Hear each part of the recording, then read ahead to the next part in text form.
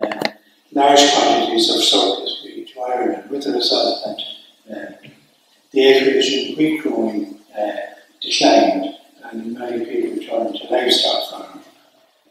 There was other initiatives taken at the time, like the setting up of the Royal Dublin Society to encourage agriculture and industry and the arts and arterial drainage and canals, and as well. Arthur Guinness commenced brewing in 1759, so he created a substantial market for malt, and quite a quantity of malt was sent from Longford during the later years of that 18th century. The second half of the 18th century saw new developments in technology and increased demand for food products because of the Industrial Revolution and a growing population in England. Large new mills with new technologies were erected all over England and were proving a threat to Irish millers. As an incentive to increasing the tillage acreage and producing more food, a premium or bounty scheme was introduced by Parliament for farmers, millers and malters to convey grain, flour, meal and malt to Dublin from 1768. The response to the scheme was slow at the start, but soon a lot of large mills were erected, 5 and 6 stories high across the country, and many more were upgraded. A number of millers from this area participated in the scheme. The quality of the mills in the 19th century in Longford could be said to be on a par with any of the rest throughout the country or in England. But as so little is known about the remainder of the mills in Longford during the earlier period, we can only speculate that the mills sending flour to Dublin on a consistent basis were boiler mills, that's mills with cleaning facilities and sieves and were manufacturing flour to an acceptable standard. The coming of the Royal Canal to Cool ahead towards Mimnagh in 1809 and Ballymahon by around 1815 was a great boost to the industry in the area, coinciding with the English Corn Laws from 1815 to 1846. The protectionism afforded by these restrictions benefited the large grain-growing farmers and gentry across the British Isles, including Ireland. There was lively competition between millers along the canal lines, and any concession granted to one was quickly spotted and sought by others. Following its establishment in 1831, the Board of Works of the Office of Public Works was given responsibility for a wide range of services, including water management. With increased demand for food and seeking ways to create more employment, agriculture was identified as having potential for expansion. Many mills and associated structures were identified as blocking or partially blocking many rivers, thus preventing land drainage and land improvement. This created an ongoing tension between farmers and millers that continued for many years, and the board spent much of its time trying to satisfy both sides. Major arterial drainage soils were found out across the country, including the south of the River Inny. Work commenced in the drainage of Inny in the 1840s and into the 50s and onwards. They seemed to modify their plans. They started off on a smaller scale in this time, and work progressed. They decided they should do a bit more and remove more weirs and whatever as time progressed. So a few different reports will give updated progress or changes. Work commenced, as I said, around the 1840s.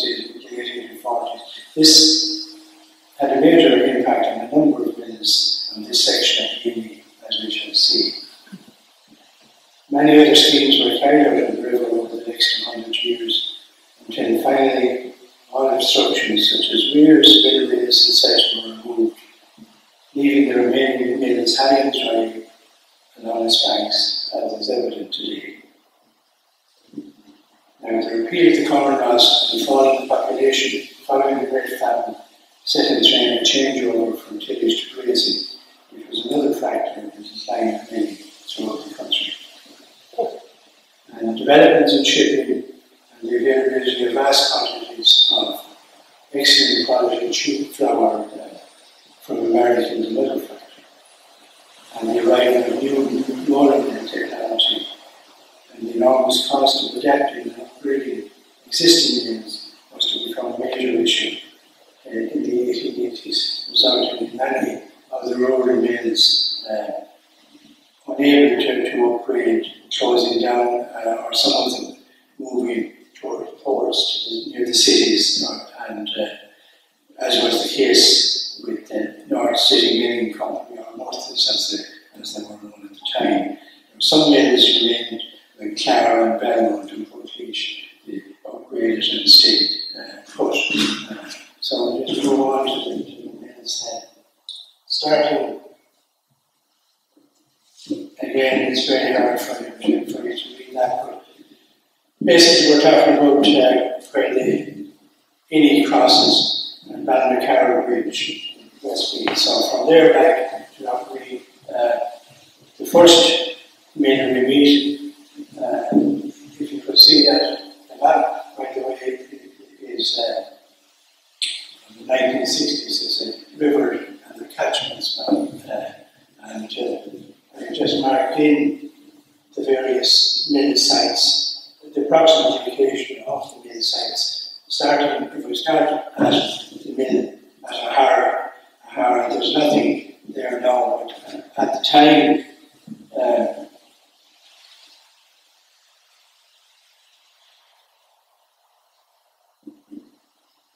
we can say that yes, I'm just jumping ahead of myself there again, just to say, on all those mills I have about, there's 10 or 11, there's two sites perhaps that have two mills, even though it's just listed as one site, it has two mills, and there's another one question Clonmel as well. So that's what I have to say.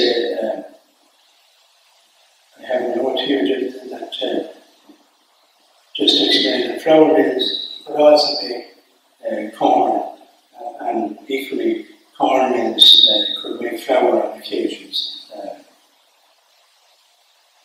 Now, most of these mills, as I said, there's 10 or 11, most of them are working at different times on a commercial basis. And we can be fairly certain that the inhabitants of the area operated mills from earlier times. When there was a river with a fall of water, there was likely to be a mill. And it's generally accepted that new customs and technologies were introduced by the Anglo-Normans, including the monasteries, on their manors and estates. And it's likely then that the Cistercians had an influence on the type of mill developed in the area they've been out at Abishur. Just in relation to the Inny, its total length is 55 miles or 8.5 kilometres, with the catchment area of 484 square miles, and both draining County Longford and Westmeath. And just the sluggishness of the Inny can be gauged from an OPW report in the 1850s, which noted that the fall of water upstream from Abishur for a distance of about 24 miles was scarcely a foot per mile. So you can see that first of all, there was hardly any mills in that stretch, as well as that land was severely flooded. So now we move on to Ahara. A few notes there, you can see where the river meandered around, and if you could see more of the map, you see that it just migrated flooding. So that will give you an idea, starting out with the drainage, or the water just rounded away and followed its various courses. The no mill, strangely, no mill indicated on Edward's map, and the corn mill is cited in the Ordnance Survey of 1837 now. Luke Dowdall is recorded as occupier of the mill and holding of 400 acres in 1840. The mill was a substantial complex, having a valuation of £50 at the time of Griffith's valuation. Now, that's just a general estimation of the size of the place and valuation. Sometimes there can be a few extra buildings which can throw it, but it's a reasonably good guide. And the occupier at the time of Griffith's was Richard P. O'Reilly. He was a doctor, and he had an address at North Sackville Street in Dublin. And in 1865, the mill was described as vacant, an old steam mill, dilapidated. And this and another mill upstream at Westmeath were removed by the OPW soon afterwards. And obviously, both parties were seeking compensation. Now, we move downstream then to Drummond or Rabbit Shore. You probably can't read what's up there now, but the area is mentioned, and of a mill in this general area is in the deeds of Newcastle House in the 1600s. It mentioned in passing about the manor of Abishur. Flour was sent under the bounty scheme by land carriage from Longford to Dublin by a number of people from here. James Coates, 1784-85, James Kenny and Thomas Roberts between 1787 and 1795. And the bounty return suggests that a new mill was maybe built in the period of 1756 to 1785. Luke Dowdall, who operated out of Tenelick Mill, rented the mills in 1803. And the mill was reported burned down maliciously by ribbon men in 1829. And the mill was obviously rebuilt, and the occupier at the time of Griffith's valuation was Charles Dunn. And the buildings, including the corn and flour mill, was valued at £40 at the time. And the valuations, one of the sites, the valuation office report indicates 2 mills. Or the Ordnance Survey of that time or before just shows one, but the valuation report says there was a beer and rye mill, that's B-E-R-E, it was a type of a barley. It came in the early, harvesting early, and the rye mill with a 14-foot diameter water wheel. And then there was secondly, there was a corn mill with a 13-foot diameter water wheel. 4-foot buckets. And the report went on to say that the millstone used was two pairs of French bower stones, which was very special at the time and expensive, but of great quality. And they came originally from outside Paris, in the Paris basin, and they were much sought after in the making of flour. And again, these mills, initially it was thought that they could save them, but again,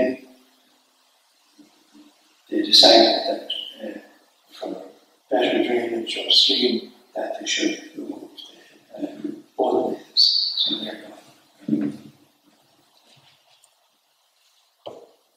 We move on to Tenerife then, and there's a mention of a mill in the grant of 1621. A chap called Barry Jewish sent a small quantity of flour from here, only about 600, and got a bounty of 15 shillings. So he didn't appear again. Why or how that came about, we don't know. But, Luke Dowdall was the occupier of the mill from the period in the early 1800s.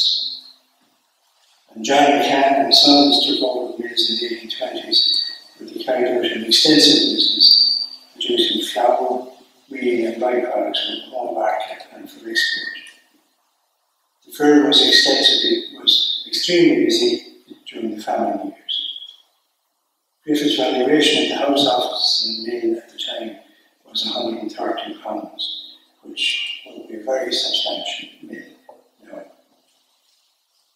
I think that the mill may be part of the old castle, and the layout may not have been as well organised and was more scattered maybe than the modern mill. But anyway, the valuation at the time of Griffiths was £130. Now, mechanics had carried out some considerable improvements on the mill around the 1830s. The field name books gave the dimensions of the mill in chain links and converted that was 211 foot long by 26 to 66 foot wide. And little is known about the layout of the mill. And the water wheel may have been located under arches visible in the picture. The mill seemed to extend the arches. You can't really see it, but if we were able to focus that, there was arches. The river actually split, and this old picture from about of 1880s showed this island, and there may be one or two mills in the arches where the river divided. So it's a pity you can't see it, but that island was, I think, called in some documents Crane Grove, so it would be very picturesque if you can picture at the time across the island and the remains of the castle and the mill and the waterways. So I can't say we haven't any evidence whether there was two mill wheels or no. No. Buchanan's left possibly in the early 80s. Again, they used the canal to great effect. And by 1889-90, the valuation of the mill was reduced to £60, with the note added in fee mill in a dilapidated state. Now,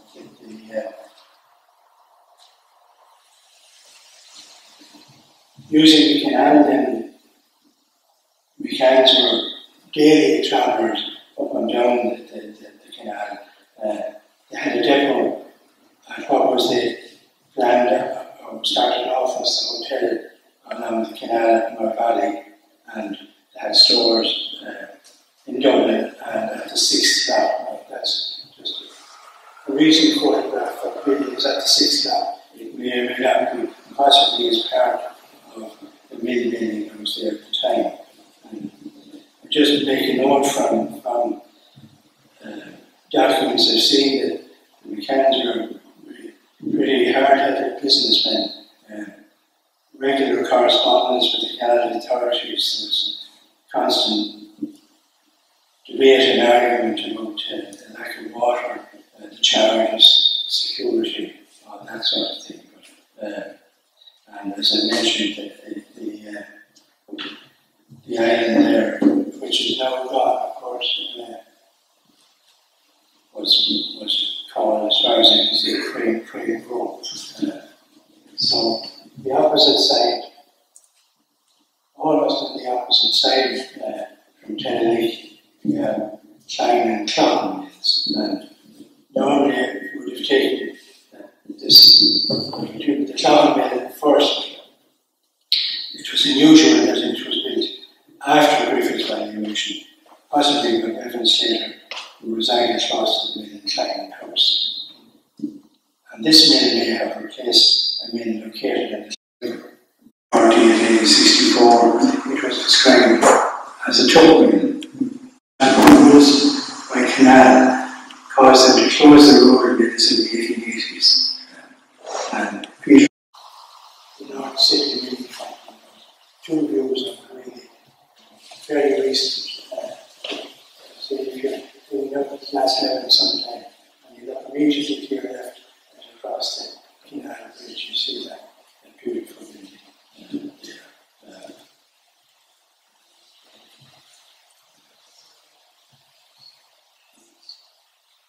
not much to show. Similar type that the Shrewd Mill is 3 stories.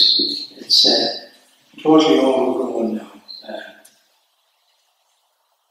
The land and mill was purchased in 1833 by W. Henderson, a Dublin barrister from Samuel Sankey. At the time of Griffith's valuation, roughly 1854, Nicholas Butler was the leaseor of the house offices and mill, valued at £65, indicating a considerable size mill. And records show that it was powered by 2 11-foot diameter water wheels in 1855. The valuation was reduced in 1882 to £36, with a note added, little or no business doing now. And the valuation was further reduced to £15 in 1912. Milling continued to some degree. Another tenants in the mill were people named Butler, Fagans, Kelly, Milady, and Patrick Lyons, who came from just outside the town here, who purchased and restored the mills in the 1940s. A turbine was installed and the dynamo generated electricity for lighting. He sold the building, the holding indeed, having dismantled the mill and selling most of his part in the early 1960s before he moved with his family to Mimnagh.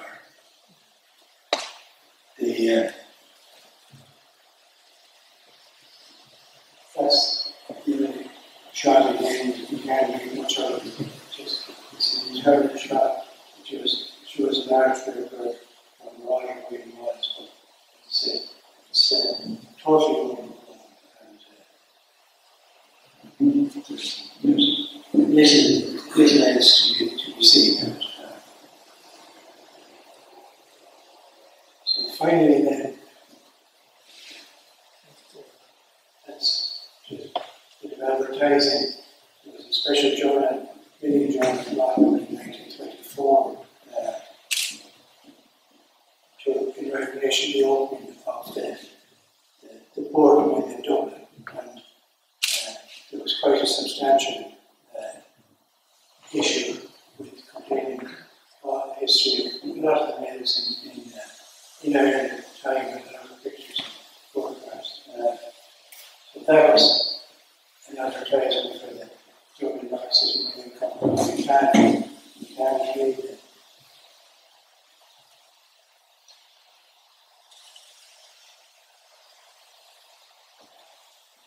The different varieties of corn and wheat that was sold.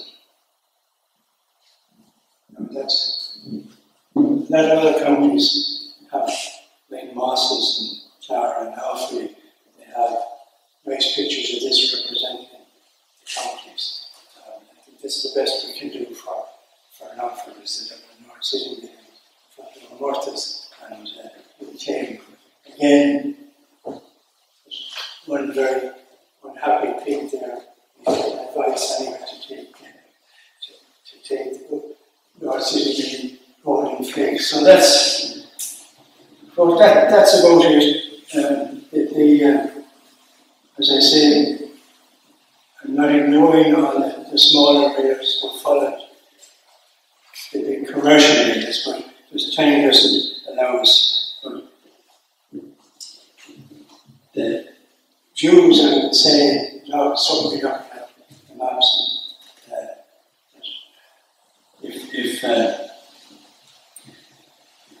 If Constable Turner had been around at the time, I think he would have been able to find fabulous scenes of mills and water, as good if not better than what they painted of the mills in England.